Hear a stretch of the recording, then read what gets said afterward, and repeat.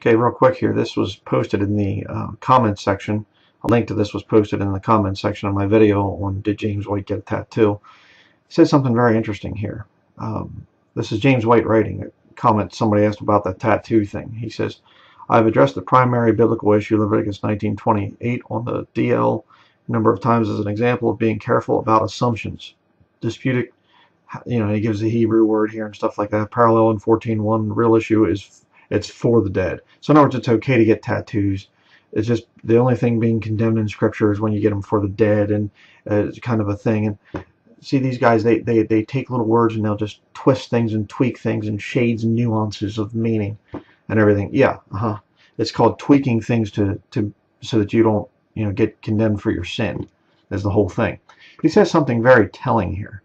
That places the issue of body art in the Romans 14 category. Absolute total lie, despite strong feelings based upon traditions that often enter the discussion. Okay, show me anywhere in Scripture where a Christian is doing this kind of a thing, printing marks upon their body. The item to which you refer is a Chi-Rho, the first two Greek letters of Christ, with the traditional Alpha and Omega along the sides. My sons and some brothers have all gotten the symbol. Here we go, as it speaks to us of the Lordship of Christ. You can read the rest of it there. I'm not going to waste time, but the whole point is they got a mark upon their body because it speaks to them of the Lordship of Christ. You say, oh, come on now, you're reading into this thing. Am I really? James White does not believe in the rapture. He's Reformed. Reformed says, although there is no such thing as this coming time of Jacob's trouble and whatever else, they're post-millennial. I guarantee you he doesn't believe in the rapture. So he's gonna, if you'd say, he would say probably that there's no time of Jacob's trouble. The Antichrist is symbolic or some kind of thing like Reformed theologians teach. It's symbolic of the Catholic Church or something like this. Stupid nonsense.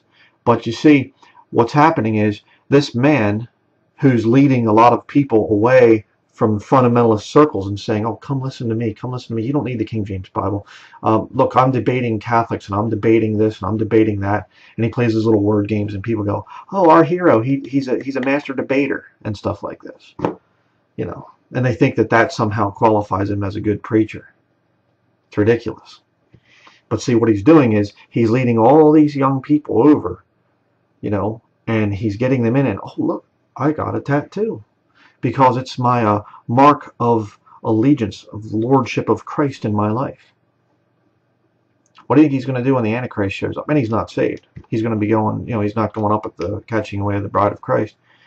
He's going to be here. What do you think he's going to do when the Antichrist shows up, claiming to be, if I can get it out, claiming to be Jesus Christ? What do you think he's going to do?